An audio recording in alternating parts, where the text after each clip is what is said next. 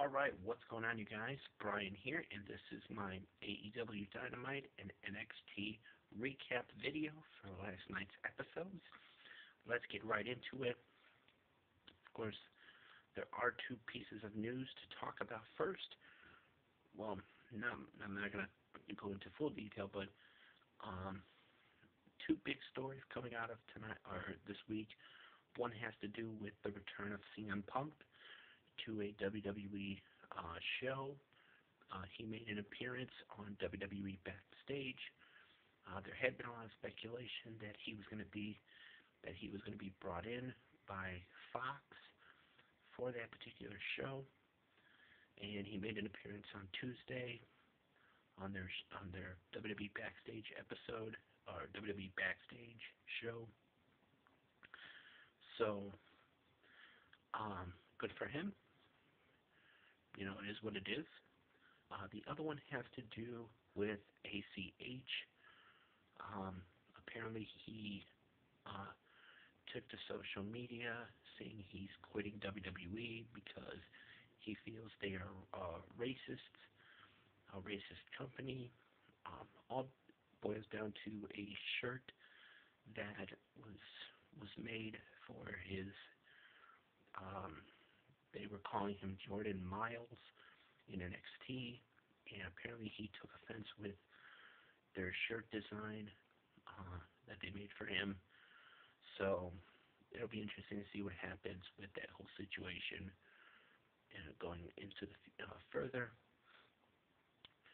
But now on to the quick recap of both AEW Dynamite and NXT for last night's episodes. I actually watched the episode of NXT today. I didn't watch it live yesterday. I did watch AEW Dynamite. So Dynamite I'll cover first. Coming off the heels of Full Gear this past Saturday. Pretty good show. There were two squash matches. The first one was Jon Moxley defeating Michael Nakazawa. He then would make a challenge to anyone in the AEW locker room. And we would find out the answer, who would answer that challenge a little bit later in the show.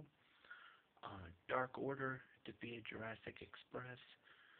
We did see the return of Luchasaurus, who would make the save after the match when Dark Order, after they tried to recruit Marco Stunt to their group, Jungle Boy would refuse that offer for Marco. They would then get beat down, and then Luchasaurus would make the save. And what was a triple threat match would turn into a one-on-one match. It was Darby Allin picking up the victory over Peter Avalon in that match. That also involved Shawn Spears. However, Spears would be taken out by Joey Janela midway through the match. Darby would then accept Jon Moxley's challenge, and they will face off next week. So that should be an interesting match to look forward to. Nyla Rose would take on Danny Jordan. Basically, this was another squash matchup as Nyla Rose would pick up the win.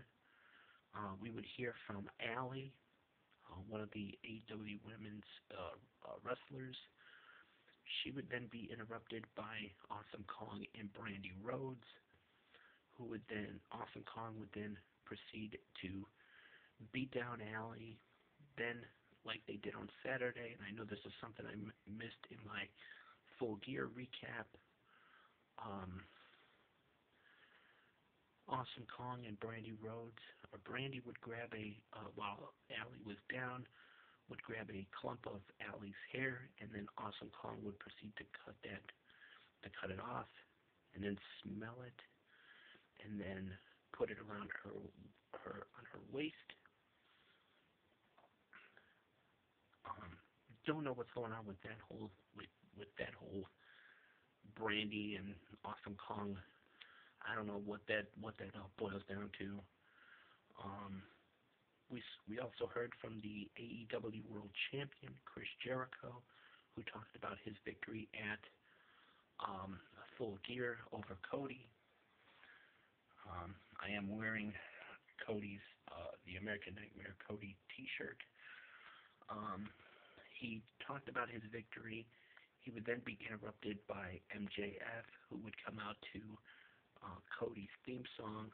Of course, anyone that watched Full Gear knows that MJF threw in the towel to stop the match when Jericho had Cody locked in the Lion Tamer, and then would turn on Cody, hitting him with a low blow, and that was pretty much it for that segment. But that part of Full Gear, they would then go back and forth about Jericho saying that MJF wanted to be in.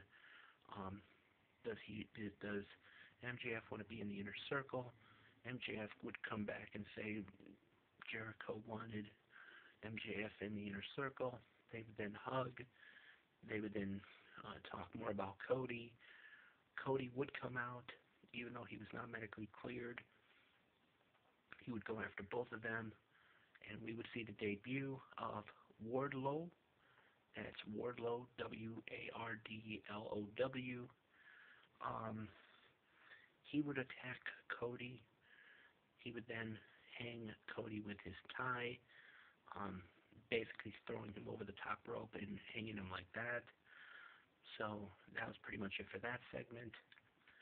We would see Pac picking up the victory over Hangman Page.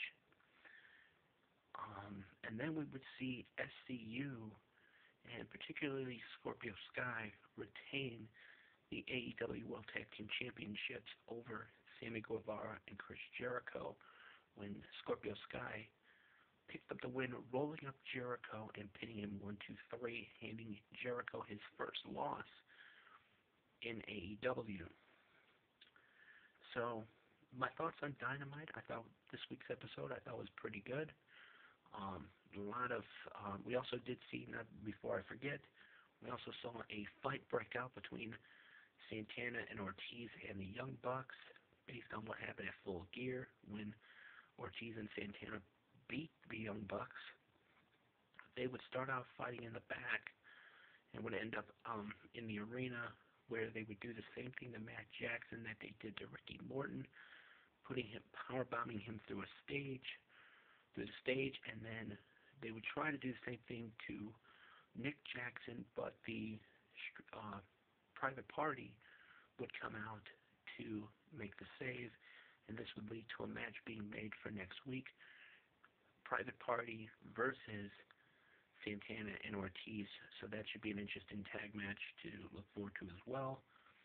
One of the funny segments one of the funniest parts of this fight was when they were backstage fighting. I believe it was Santana that threw Nick Jackson through the door of a bathroom, and who was standing in the bathroom? None other than Orange Cassidy. And the look on Santana's face when he saw Orange Cassidy standing there, it was like, okay, I'll just shut this door here. And it was a pretty funny part of that whole fight. But this week's episode of Dynamite I thought was pretty good. A lot of build up as far as feuds are concerned for the future. As far as 2 huge matches made for next week, they also did announce next week, or then on next week's show, they're going to have a battle royal, where it's going to be 12 superstars or 12 wrestlers, and the final 2 will face off the following week, and the winner of that one will receive a ring, kind of like a battle bowl ring or like a battle royal ring. I don't know what that's about. So those are 3 huge matches to look forward to. Private Party versus Santana and Ortiz, Jon Moxley versus Darby Allin, and then that Dynamite Dozen Battle Royale. That's set for next week. Now we move on to NXT. The story in this one was, I believe, Rhea Ripley, Tegan Knox, Candice LeRae, Jessamine Duke, and Marina Shafir. They were all attacked, mysteriously attacked, left laying. Um, don't know what happened with that. There was a lot of people checking on them. Um, we would see the NXT Cruiserweight Championship on the line. Lio Rush successfully defending against Angel Garza in a match that was good except for the finish. Angel Garza had bumped the bottom rope when Leo hit the final hour frog splash, and that was kind of a screwy finish there to set up a rematch between those two. Xia Li defeated Aaliyah in NXT Women's Action. Aaliyah apparently suffering a broken nose or a damage to her nose because of a kick by Xia Li. That there was blood coming out of Aaliyah's nose after the match. We would find out that based on what's been happening the last week and this week, Matt Riddle has been taken out of the War Games match, and he will be facing Finn Balor at NXT TakeOver War Games. We would then also find out that Dominic Dijakovic will be replacing Matt Riddle in the men's War Games match, as it will be Team Ciampa versus Team Undisputed Era at NXT TakeOver War Games.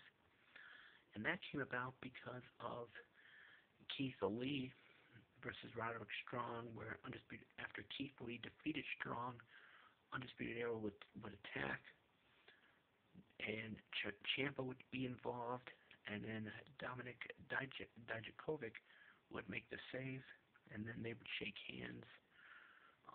Him, Ciampa, and Keith Lee. We would see a brawl break out between Pete Dunne, Killian Dane, and Damian Priest. Obviously, that's to set up a triple threat match, possibly at TakeOver War Games. We would see in a really good match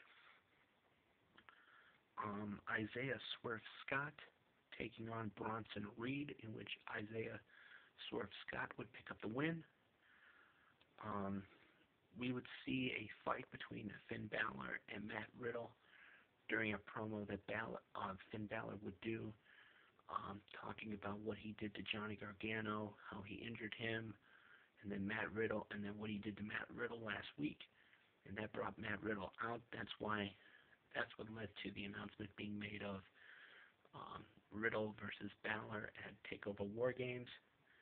And then in the main event, it was Io Shirai defeating Mia Yim in a ladder match, where the winner would get the advantage for their team in the first ever women's War Games match at TakeOver War Games.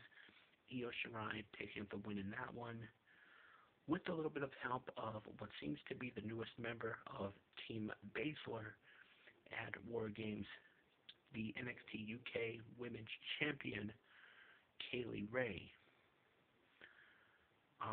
who helped Io Shirai pick up the win over Mia Yim.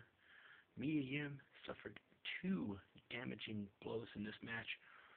One that busted her, or left a little bit of, or opened up a little bit of blood on her face. And then she took a nasty landing through a ladder that was set up outside the ring when she was trying to gain the victory, and Kaylee Ray pushed the ladder over, and she would splat right through the ladder on the outside of the ring. Afterwards, we would see an appearance by SmackDown Women's Champion Bayley, who attacked Shayna Baszler on the entrance ramp. So that was pretty much it. They did announce Dominic Dijakovic versus Adam Cole for next week in a ladder match where the winner will get the advantage for their team.